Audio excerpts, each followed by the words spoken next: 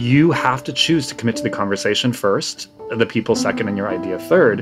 And that's the only kind of way you can actually kind of go into a conversation. My name's Katrina. And I'm Stig.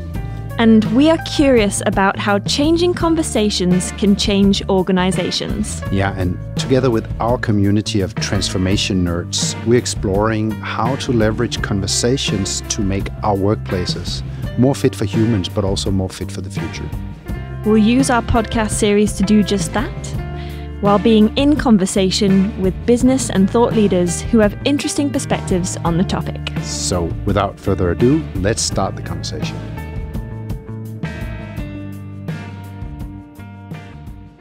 Today's guest is Fred Dust. Fred Dust is the founder of the company Making Conversation and the author of a book with the same title. His book introduces 7 essential elements of meaningful conversations. Fred comes from a design background. He is the former global managing partner at the design firm IDEO, and he now works as a dialogue designer with companies, governmental institutions, and several prominent foundations. We are so excited to talk to you. I am delighted to be here. And we were super curious to get in contact with you when we saw that you'd written a book called Making Conversation, and where you've laid out some essentials to great creative conversations. So we just thought we had to get in contact with you and talk about that and what that's all about. I'm delighted to be here. And it's just really funny little story. Originally, the book was called Designing Dialogue. And we sold the book, and I was sitting with my publisher, and she was like, the book's great. You can do anything you want, except for you can't say design and you can't say dialogue. And so we had to think of a whole new title, which is the Making Conversation. So. That's fascinating. But also, because actually that was one of the first things that I wanted to ask you about, which was this term, creative conversations. You give kind of an intro to that in your book, and what are they and what are they not? Because you also assign a purpose to creative conversations. So would you be able to tell us what a creative conversation is? Yeah, no, and I think it's a really great point. I mean, there's so many times I'll come into an organization and people are like, oh, wait, I have to now learn how to have conversation, and the whole point is that, no, we don't want you to kind of relearn conversation. There are all kinds of conversations you have that are perfectly good. I think there's gossip, there's kind of whisper, there's kind of planning and all the kind of fun conversations you have. And those should be left alone.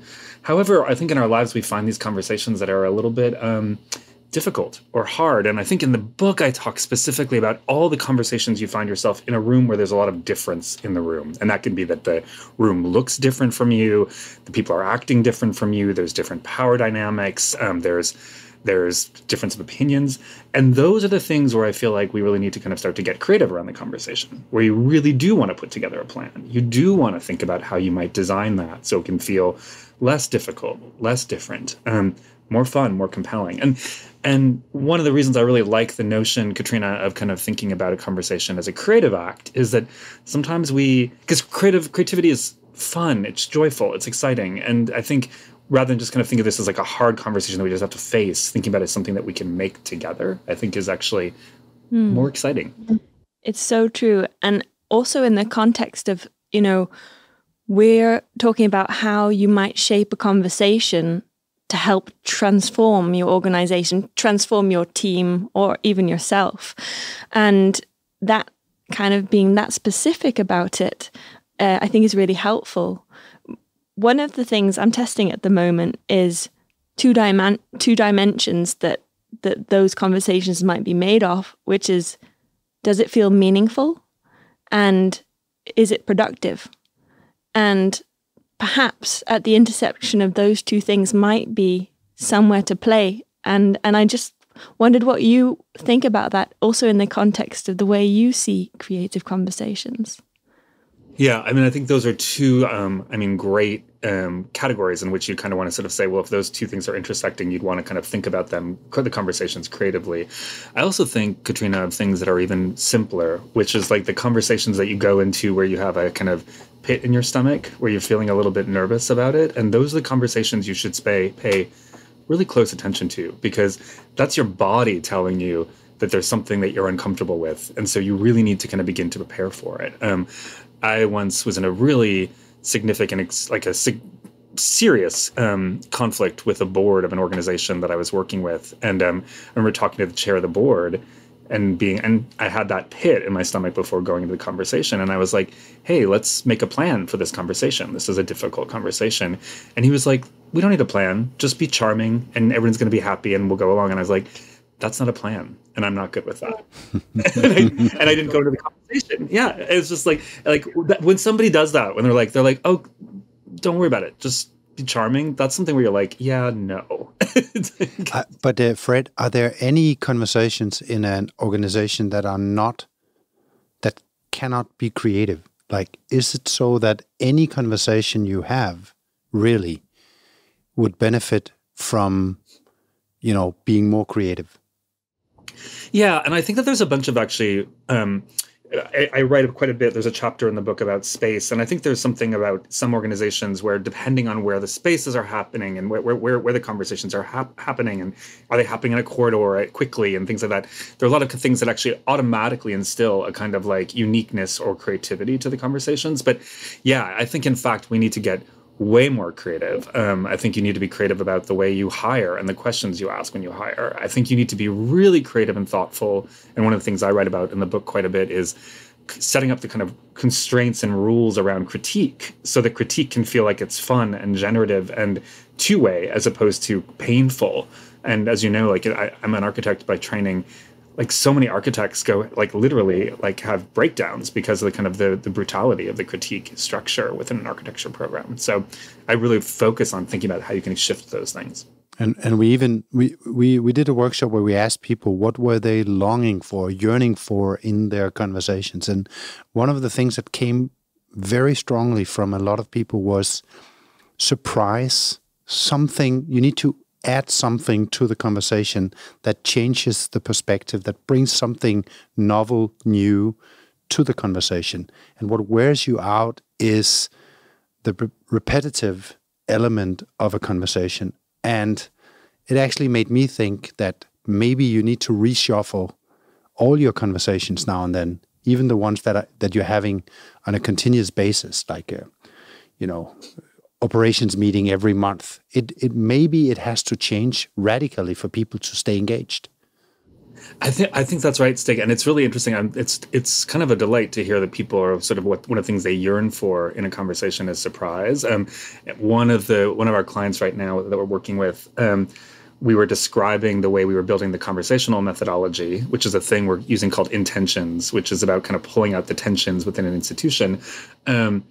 And we talked about it as a magic trick, literally, like the three parts of like a kind of a good magic trick, where it's like there is kind of a prestige moment, and then there is this kind of like surprise element that's really essential. And so I think that's right. And Stig, I think it's especially true with the conversations that we take for granted the most in institutions, that often by connecting to them creatively, like what would happen if you did an ops meeting and it was the fastest possible meeting you could do it? It's like what happens if you kind of play with speed or slow things down? Or Katrina, I think last time we talked about pause a bit. It's like or putting pause in. And I think there's like a lot of really interesting, and that's the point here, is these do not have to be spectacular tricks. They can be simple tricks or simple things that are placed into a conversation that give people a little bit of surprise and a little bit of excitement. So I would love to just take us back to, because you mentioned one of the things within constraints, which was how to make critique more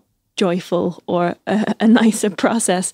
And I'm thinking, if you're listening to this, oh, what's that? Tell me more. So would you be able to guide us through maybe some of your tips on how to do that?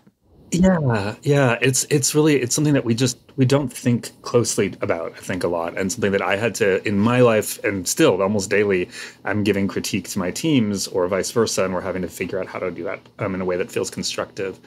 There's a bunch of baselines on critique, and they actually kind of apply to a lot of things, which is like, You really don't want to give critique at the end of the day. You really don't want to give critique at the end of the week. Like, it's like there's a lot of kind of just time constraints. I mean, there really are moments in our day where we're more primed to kind of be generative and proactive and creative with critique. So I would say like mid-morning is a really nice time to actually kind of, or early mid-morning. Like, you don't want to get into the kind of the hunger slump thing. So anyway, so there's a lot about the physiology of it. But you know, one of the things that I've always done, it's a very simple rule set that I actually follow when I kind of give critique, which is that I basically am like, okay, I'm coming in, I'm going to be giving you some feedback, critique on the work.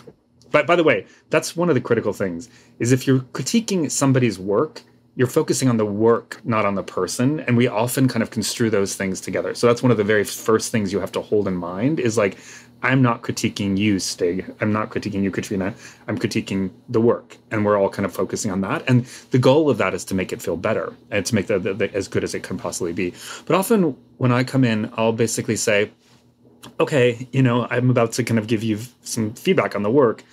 Let me hand it over to you for a moment and tell me the things that I can't touch, the things you don't want to hear about today, the things that you feel really strongly about, and tell me the places where you feel like you need the most help.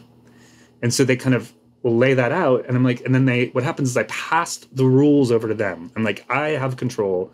Now I'm passing the control over to you, the person whose work I'm going to review. And then you pass it back to me, but you do it in a way that you've kind of framed what you feel comfortable with.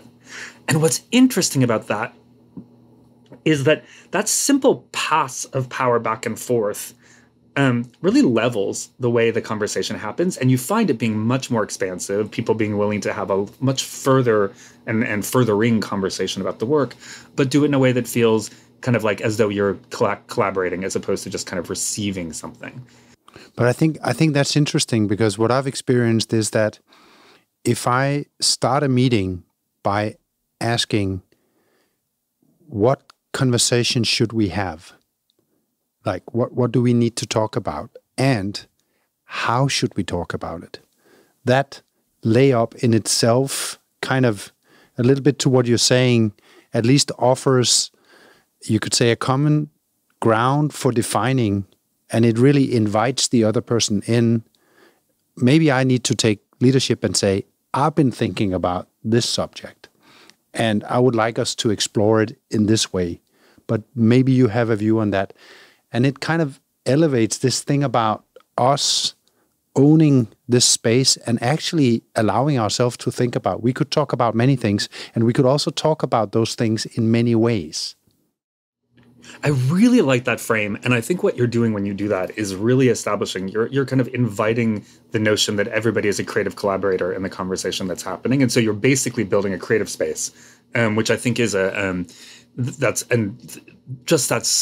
a great example of just this incredibly subtle shift that can kind of create a much more dynamic, much more inclusive, and much more involved conversation amongst the people that you're with. Yeah, and it actually opens up. I had a dinner with a client not long ago where I had prepared.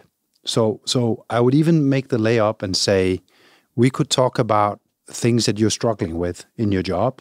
That's one conversation. We could talk about ideas that you're fascinated by in general right now. Or we could talk about who are you and what made you you. And then we could take turns. And just that invite in itself kind of made him want to go for the more advanced, in this case, who are you and what made you who you are. And I'm quite sure that had it not been kind of us actually allowing ourselves to think about where could we go, we would have just have had a plain kind of, la-di-la-di-la, and it would have been fine. I think that's awesome. You gave him a menu for conversations as you were having a meal, which is kind of amazing. You were like, here's 3 different ways that we could actually kind of approach this conversation. It's like, and you think about how often we don't feel like that. You don't actually even know the options that are on the table, and literally, so to speak, given the context that you were in. Yeah. But I think so this happened to me today. So I was in a meeting, and I went into the meeting with one plan for it. And then I found out from the other 3 people in the meeting that firstly, we'd set aside 2 hours, and it turned out we were gonna be there for 1 hour then, because they needed to go somewhere else. And that what we were going to spend our time on was not like what I had in mind. I kind of went around and said, okay, well, what would you need? What would you need? What would you need? And so this thing about, I think, Fred, you call it asking for the conversation that you want. And when you are multiple people and having to balance what everybody wants, and then me as the meeting leader, I have to kind of deal with my own, this is so annoying. I wanted to talk about this thing and you guys are not playing along with it. So maybe just like inserting a little moment of reality of it's easier said than done. It is. Although I think that's a really interesting kind of thing. One of the things that that story kind of reminded me of, and your kind of point around asking for the conversation that you want. And I'll go back again to this kind of really simple tool of pause. One of the places where that really emerged for me was like having somebody who was yelling at me, who I just met. And it was this kind of like horrible experience. And me being ready to just kind of yell back at them, in this kind of like extreme way. And I took a breath, and in that breath, it was long enough for me to basically be like, wait a second. And I actually said to that person, is this the conversation you want to have? And she said, no, it's not. And it changed it. But what I think is interesting, Katrina, is also kind of like in that flummoxed state, in that kind of moment of kind of pressure where there's three different things, it is a really good moment to kind of basically say, okay, maybe let's take a couple minutes, which is interesting. You have an hour. So like, let's take like 4 minutes and let's write some thoughts on how we could actually address all the topics on the table, or of these things. I think to Stig's point, what are the things that we feel like collectively we agree is the most important thing. So you may actually kind of use a moment like that to kind of pause, reset, and then recalibrate the kind of tone even of the conversation that's happening in the room and the ways that you're talking about what you need to have. So yeah, it's not easy, but it takes more patience and reflection than it takes kind of quickness on your feet. It's like I think that's one of the things that you can give yourself is like, give myself a little bit of time. Don't feel like I have to respond to this right away.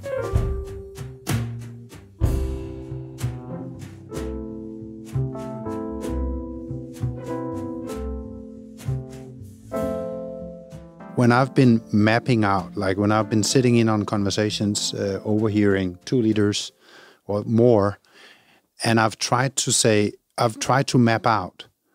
You can either be curious, have a question, investigate something, or you can have a point of view, or you can advocate something. It's kind of those two extremes. When I've been doing that, the rule of thumb is that when in a meeting, people in general have 90% advocacy. So 90% of the times they open their mouth and say something, they are advocating something. And only at most 10% they're really curious as to understanding the other part.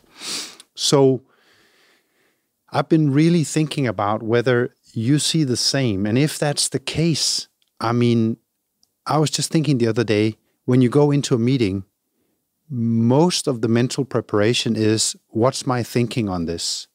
And I spent the majority of time on making my mind up as to where do I want to take this? What's my point of view? I spent rarely any time on defining where am I curious? What is a beautiful question I can bring into play? Literally, I'm just looking at myself. I'm not preparing it that way. And I guess other people are not as well. So no wonder it turns into a tennis game of advocacy, advocacy, advocacy, advocacy. And we keep reminding ourselves we should ask questions, we should be curious, but it doesn't happen. So help me here, Fred. Stig, you're describing one of the things that I see kind of most frequently, which is this notion that we go into conversations, all conversations, meetings, other things, and we're really waiting to talk, right? And it's like, and in essence, we're sort of even taught that in the classroom, which is that it's like, there's going to be an answer and I'm going to wait to talk and I'm going to raise my hand and then I'm going to do that. And so that has actually been ingrained well into our kind of like youth and childhood. And so it's like what you have to do is do a lot of breaking to make that work. One of the things I think that can actually help is is begin to establish frames for conversations, methodology, structures that actually people know beforehand. And so you basically say, that's great. There'll be advocacy conversations. Those are always important. However, we're going to have a conversation that's more framed like this. So I'll give you an example, one that I use quite a bit, which is that we have a structure for conversation called hunch hour. And the premise is we come into a room, and it works phenomenal with leaders. And actually what's really nice is it's quite level setting. But you can go into a room and it can be with like experts, leaders, non-leaders, like family, friends. And you can basically, the rules for the conversation are quite simple. Everybody kind of throws out a hunch. So, and a hunch is important. The words of it are important in the sense that a hunch is not a hypothesis. It's not your life's work. It's like, here's something that I'm speculating that maybe could be important for us in the work that we have. But it's a hunch. I thought about it this morning. And what you do is you go around and you allow people to complicate or confirm. So I'm going to complicate your hunch by, or I'm going to confirm your hunch. But here's the thing. You can't complicate or you can't confirm unless you have evidence. And the evidence doesn't have to be like data or a white paper. It can be like, I talked to this person yesterday who gave me this kind of data point. And so what's interesting about that method, first of all, you lay that out beforehand. As I talk about, it's like, I don't consider myself a facilitator. I consider myself a designer. It's like I'm designing the formats that will work. And by doing that collectively in a group, you get people into a really, and that's not brainstorming, right? You're not just kind of like, don't judge. You are saying, no, you can judge. Let's have a conversation, give yourself opinions. But you do it in a way that feels kind of very structured, almost kind of gamified, and it really does release things. So one of the things, Stig, that I think is interesting is once you start to introduce like 3 or 4 different ways of having conversations on different topics. The intentions one is another example where it's like you start to express the tensions that you have in the room. You tell stories about it. You understand why those tensions exist. And you understand also that tensions always exist. That's like something that just like it's part of life. Then you start to kind of say, wait a second, let's imagine you have 4 of them in your organization. You're like, well, here's 4 different ways to have conversations. Whenever I'm just having this one, which is just us sitting around advocating for ideas, that ends up honestly feeling like one of the most boring conversations that you can be in. So you kind of appeal to, as you were saying, Stig, like the desire for surprise, the desire for something kind of exciting by like painting a landscape of like all the conversations you could be having. And then this is the one you're having, which is like you're sitting waiting for 40 minutes to kind of finally say what you think is the right idea. It makes me think of we worked a lot with Roger Martin, who was an apprentice of Chris Argyros for many years, who kind of pioneered, you could say, the physiology of a conversation. And Roger actually shared a sentence that kind of does a little bit the same that you are exemplifying by your hunch idea, because what I hear is that when you're hunching your way into to a conversation, you're holding your point lightly by design. Right. So Roger basically put it this way: you can't make an advocacy without twinning it with something like a cherry on top that is curious. So you can say, "This is my point on this matter, but I might be missing something," which is an invitation even to say that I know that I'm not seeing the full picture. You will have different views. And I'm just thinking that you're setting up a rule for a conversation. That's also a kind of a rule setting that if you have a point, then at least twin it with curiosity, because that opens up and it just literally invites people to co-create around your point, and you get more clever and something emerges. Yeah, and I've seen Roger do this, and I also think that there's a really even more sophisticated thing you can do, which is basically like, I have this idea. Here's 3 flaws I have. Like, so you can invite people to kind of like begin to help work on the things that you're kind of struggling with. Nice. Because and so it's like that invitation can get like really tuned based on kind of where you need to go with it. So I really love that. It's actually an element. You're adding an element of vulnerability into the conversation by design. It's so psychological safety. Yeah. It really is. It really is Yes. such a really easy example, a simple example of how to do psychological safety as maybe the leader or as someone who might tend to advocate a lot. That's something to practice then, either add a question or mention a couple of flaws in your idea from the get-go. And I love that. Yeah, especially if you are the most experienced or powerful, or you're maybe holding the space for the conversation. By you doing that, I guess everybody has the courage to lean in more. Yeah, no, I think it's really interesting, and Katrina, I think you're right. It's like these things are actually kind of safety mechanisms in essence, because they're also about ways of kind of making it feel kind of like it's well structured, and you're going into a safe space for it. So yeah, I think they're one and the same, absolutely.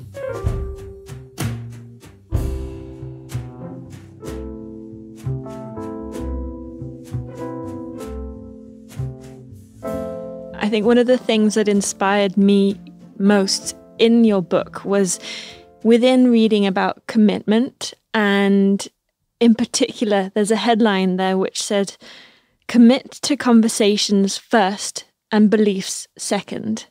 And, you know, this idea about how I just love that idea of committing to the act of the fact that we're going to talk about this, and not being married to my belief from the start. So would you be able to explain what that is about? Yeah, and there's kind of a funny, it's so funny because it's like, it's been a while since I looked back at the book. So I was like, I keep being like, oh, what if she asks a question? I'm like, I have no idea. But what's funny is that it's like, that idea came out of a very funny moment. I was lecturing on the when you write a book, your publisher is like, don't lecture. But it's like, for me, without lecturing, I couldn't figure out which ideas were going to be appealing or sticky or kind of simple enough. And so I gave this lecture for Aspen that was on making conversation and how to do it. And so, and by the way, there were only 6 chapters of the book at that point. There was no commitment chapter. And so at the end of the lecture, so somebody raised their hand and they were like, hey, you're living in the political world that we're living in right now. You're seeing the conversations that are happening. Like, what happens if like you go to a conversation and people just don't want to commit to you? They don't want to listen. And I basically was like, you have to choose to commit to the conversation first, the people second, and your idea third. And that's the only kind of way you can actually kind of go into a conversation. And so what that means, and there's a really interesting component to this. That means either in a personal conversation, you have to say, I'm going to be in this conversation and my goal here is not to change your mind. And so people often here will ask, how is it that you have conversations with people who are so politically different than you in my political context? And I've just always been like, my goal is not to go in and change their mind. My goal is to go in and just kind of understand them, build compassion for them, understand them as an individual. So there's that. And what's interesting, Katrina, is that when you approach a conversation with that kind of ethos, the people feel it, you get a really different conversation, and you find yourself having incredibly open conversations around things. So that's one thing. I will also say, and I think I say this in the book, if you can't commit, don't go in. Like, it's like, and my general feeling, and this is how when we had to pivot all of the work for Rockefeller like 2 years ago, obviously when the pandemic hit, and one of the first principles I put out for Rockefeller is like, if you can't commit to the conversation, if you're not going to be there to really kind of support and help the conversation work, don't come. It's totally fine. Like, it's like, and it'll give you more time. It'll mean that the people who are there are committed to the conversation, and it actually kind of creates a different kind of context. And so it's a weird thing that I think it's something that we should get really good at up front, which is like, are you here for the conversation? Are you here for what we're doing? If not, feel free, don't come, or like go do other work. I know it's busy. And that sounds so harsh, but I don't mean it that way. I just feel like it's like, if you can't, then it's better that your voice goes elsewhere. So often in our work, I don't know if you guys have feel this, and it's something that I had to kind of grapple with very seriously in my work over my life. You're in a conversation because you feel like, yeah, obviously I should be here. It's like the closed door, most senior people, like, if I'm not there, it's like, who am I? Yeah. And even then you can say, well, should I be there? Do I need to be there for this? Yeah, I think in parallel to reading your book, I was reading one of Stig's favorites, Chasing Daylight, and kind of trying to catch up on why you're so obsessed with that book. But one of the things that I had read almost in parallel with reading your chapter on commitment was, I think his name's Eugene O'Kelly, the author of that book. He defines commitment, and he defines it as not a measure of the time you put in, but as a measure of the life you put into it. So pay attention to the quality, not to the quantity of time. And it's not exactly what you're saying, Fred, I think, but I just thought it was a really nice compliment to the point you had made. It's lovely. Yeah, no, I think it's a really lovely thought. And I think that's really true. I think it's like, and that goes back to the notion of kind of like when you go into a conversation and you're clearly committing to the person or committing to the conversation that's happening. I think that's what people feel probably, is like that you've put your life into the conversation for a moment. Here's a thought on this thing about commitment, because we had a conversation with David White on an interesting thing. He was talking about you can't change a conversation unless you stop a conversation. So the first step is actually stopping a conversation. And then in that void or that silence, a new possible conversation will emerge, but in that order. And he had a fun point that he made. He said, if you get a bunch of people together from the same organization and ask them, what's the conversation that we simply won't have in this organization, that we can't have? And you give them 10 minutes, they come back and they point to the exact same conversation. And the same actually, yes, it applies to me. If the 10 people that are closest to me, that see me most clearly, get them together for 9 minutes and ask them, what's the conversation Stig simply won't have in life? They all know. My kids know. My wife knows. You guys know. And so my question here is, you're telling us that we need to commit to the conversation. We need to step in. But very often, the big opportunity here is actually getting into a conversation that you don't even know that you need to step into. That's right. And so that's like there's two things there. And that's first of all, I love that as an insight, that it's like if you kind of ask 10 people about the conversation that you won't have, like they'll all know the conversation that you wait, it just reminds me of a methodology I use. It's based on divine reading, which is something that often happened in religious practices where you would pick a passage and you would read it 4 times or 5 times for different meanings. But I did that once with a journalist with a newsroom. And I asked them to kind of, and they thought, just really quickly, I just think it's a really funny anecdote. They all were like, they assumed that they had huge conflict in the newsroom, that they had different stories that they cared about and different ways that they wanted to write. And so I asked them all to pick 2 stories that were like religious texts for them, kind of like the basis of the work that they do. Everybody chose the same 2 stories. And so suddenly, like, the whole moment where basically their construct was, we disagree because we're different generations, different whatever, they immediately saw that, no, they actually found that the same 2 stories had value and were like the ones that are. So it's just a great example of kind of when you collectively ask people. And wait, and then what was the question you asked? Sorry, no, but it's this thing, how can you commit to a conversation that you don't even know you need to have? You don't even know that you're not committing.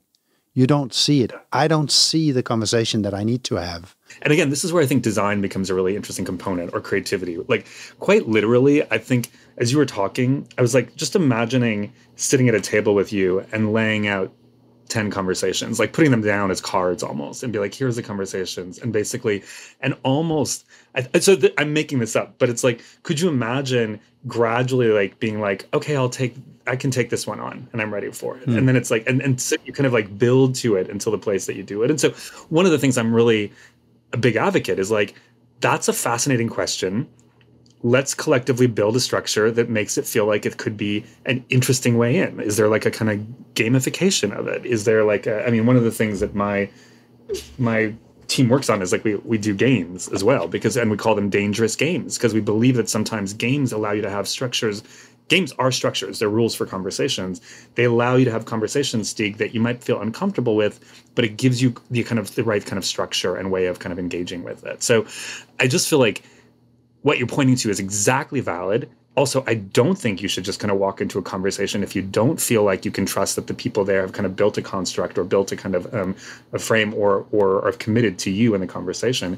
And so what you need to do is kind of like build that trust up. And maybe that's by kind of playing out the 9 other conversations before you get to the 10th one that you just don't want to have. Well, it makes me also think about, we also already mentioned silence. And I think I read, and actually to be honest, I don't really know what Quaker religion is. So I apologize for my non-knowledge there. But you write about your experience of how they set this up with quite a long period of silence, which just made me think that is also very David Whyte in what he's saying, and in terms of what are the conversations that you don't dare to have. So could you just quickly tell about, how much time was it actually that you sat in silence there? Yeah, I just felt like I had to do Quaker meetings to understand the kind of notion of silence. Also because interestingly, I think the reason you don't know Quakers so well is that Quakers really are kind of like, we're an American export. I mean, they were exported to America. Like, there were some practitioners that were practicing in Europe. They were the first religion that actually allowed women to preach. And there was the first religion that actually allowed women to have rights to land and things like that. This was back in the 1600s. Their basic premise is, if God is talking, God has always been talking. And God has always been talking to you. So it's like through you. So basically it's like, trust the voices that are coming through you. If you believe that God is talking to you, God is talking to you. And so the way that they get to that, and obviously you have to take that very carefully if that's your premise, because something like that could very easily lead to kind of like societal destruction, which is the exact opposite of what Quakers are known for. They were able to kind of create really strong bonded communities. And so if you go to a Quaker meeting, you sit, and it's typically the first half of the meeting, and you're sitting there in silence, and what you're listening to is what is being said to me. Is that like 30 minutes or like? It can be. It's like, it can be as longer. It can be 40 minutes. It can be. It's until somebody feels moved to speak, and they can basically say, "Wait a second, I'm hearing this voice inside me that feels like I should stand up and say this." And so that's you kind of testify, and the rest of the group has to witness. And when you witness, you're listening to the person who's talking. And Stig, this is really interesting, I think, related to kind of like, what are you listening for? But you're also listening to what's going on in your gut. And you're like, wait, is what this person's saying and what I'm saying meshing up? And if you're a witness and it doesn't, you stand up and you say, no, this doesn't actually mesh. And so it allows for a very interesting and provocational conversation about what's happening in the space. And that goes on for about 57 minutes. And then invariably what they do is they let all the children in, and suddenly it's like the whole mood is like lifted up into this kind of element of joy, and it's just kind of this lovely moment. It's actually it makes me think of two things from our conversation with David Whyte. One was this thing he said, that in order to change your conversations, you need to make friends with the unknown. So that is silence, and many of us, don't consider silence a friend. We're actually afraid of it. Yeah, I can feel sometimes physical, almost panic, physical sensations when silence is there. So I think there is something. But imagine, like, think about the day. So we're in the evening here. So you've just gone through a day of meetings. I have too. Or even thinking back to last week, how little silence there is in our corporate conversations, in our meetings.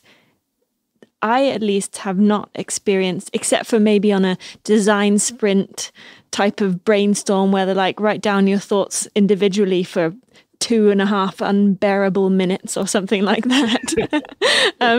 Then, but when did you last have a silent moment, Stig? Yeah. When did you, Fred? You don't want to know. When I was 16, one Thursday, yeah. Well, it's funny because it's like, that's one of the reasons I always like, I take an hour to go for a hike, and I really like, and it's cold as it is here right now.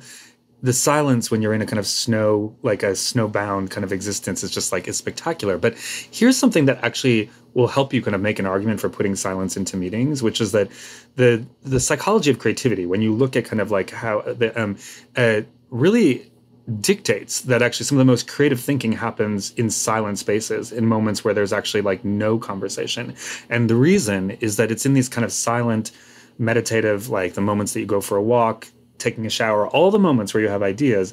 It's in those moments that your mind will make connections that are kind of unusual connections that they would make. This is like really honestly in the psychological theory of creativity. And so basically you want to build in silence. I mean, often one of the things that I'll do, Stig, and I think it relates to some of the things that you were bringing up earlier, is I'll be like, hey, let's just spend like, it's the end of the day, let's spend like 10 minutes before we go have cocktails. What are the worst issues we're grappling with? Let's just get them out. And what's interesting is like, boom, it does not take long to diagnose the problems that you're dealing with as an institution. Like if you don't know them, then you shouldn't be in the room. Like people have it. And then you're like, okay, let's come back tomorrow and we'll think about it. So basically you don't think of them and say, now let's dive into how we're going to solve them. You say, all right, go sleep on it. And what you get is a really interesting and fresher perspective when you then bring people back together in the morning to talk about what were these intractable problems in the evening, suddenly become like places of real exploration and creativity. So even that kind of structured build, sometimes I'll just do something like, let's take a bathroom break. It's a sneaky way of being like, let's get everybody out of here for 5 minutes. And then let's kind of like refresh. But there's also an element of not just the silence, there's also an element of what's the consciousness you bring into the conversation. And David, I think David Whyte nailed it, at least for me, when he talked about the difference between listening to and listening with. So you're in a conversation and you can listen to, which is kind of, I'm really, really leaning forward and looking you into the eye and listening. And you can also listen with, where you basically accepting that we're creating something together that's beyond you and me. And I'm trying to lend my ears to that as well. And it's just a fundamentally different way of listening. At least that's how I experience it. I agree. And so it's interesting, like I'm the next book I'm working on is actually almost entirely on listening. And there's a funny story about why that's the case. But it's what's interesting is that when I go back to that example of the Quaker meeting and the silence and the Quaker listening and the way that works is that you're not sitting there listening and not judging. They're not saying, oh, don't judge what the other person is saying. They're saying, no, listen. And does this relate to what? And so you are absolutely creating something together. Like listening is not a passive act. And that's one of the things I really don't like about things like active listening. The idea of just kind of nodding and saying yes and say go on or whatever. It's like those kinds of things just are like, that is not participatory. You're not there for anybody. You're just kind of letting them talk. And the idea of kind of participation in the listening and and listening itself as a creative act is really essential, I think, to at least the practices I think that we all carry. So David Whyte talks about listening as an intimate act, which did something for me, just putting that word to it, like, wow, think about listening as an intimate act, not just active or whatever. That's right. Oh, it's like it's so true. It's like it's such a rich topic and one that it's so funny that we just don't like look at as, I mean, and actually what's interesting about it is like, I think if you think about listening and the role it plays in our daily life, so often we put listening or that silence or all those things into the role of the mystical, as opposed to basically saying, which is fine. That's a lovely place to kind of whatever, but basically like, no, but it has so many other aspects of the way we can actually kind of embrace it in the work that we do.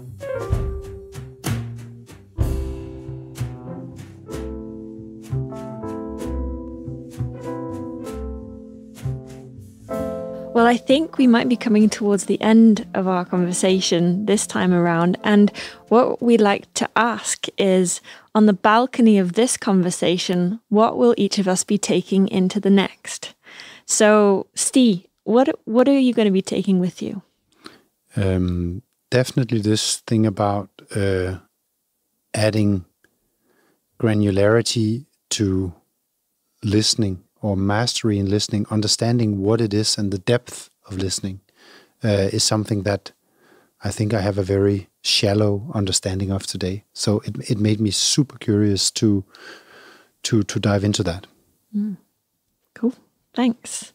What about you, Fred?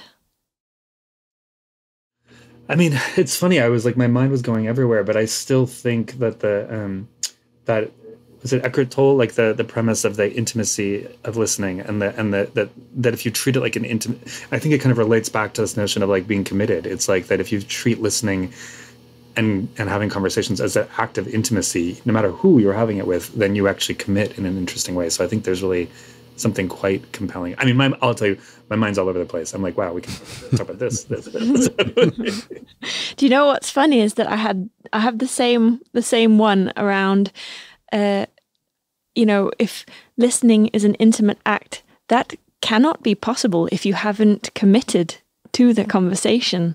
So that's a little link that I thought was really interesting. So taking that forward into my next conversation. Thank you so much for your time, Fred. It's joy. It was really fun. Thank you.